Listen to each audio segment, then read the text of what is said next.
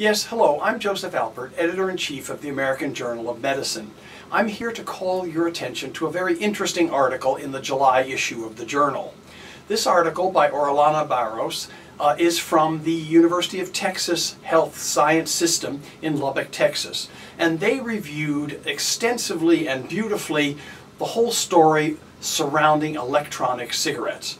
I think everybody knows that electronic cigarettes have become big sales items here in the United States. What they do is, of course, deliver nicotine without the smoke that goes along when you smoke a paper rolled cigarette. But of course, they continue the nicotine addiction.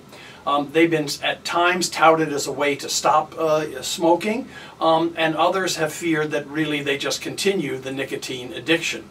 This article reviews very extensively the physiology of what happens when you smoke these cigarettes, reviews the different products. Of course, there's no control on them, so there's a wide variety of nicotine levels delivered.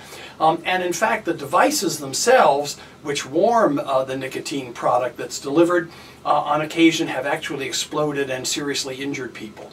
So there's a lot of interest in Washington in figuring out what kind of regulation should be on these items and how they should be tested. And this is a very, very excellent article for clinicians to read, because I expect many of your patients are already using electronic cigarettes.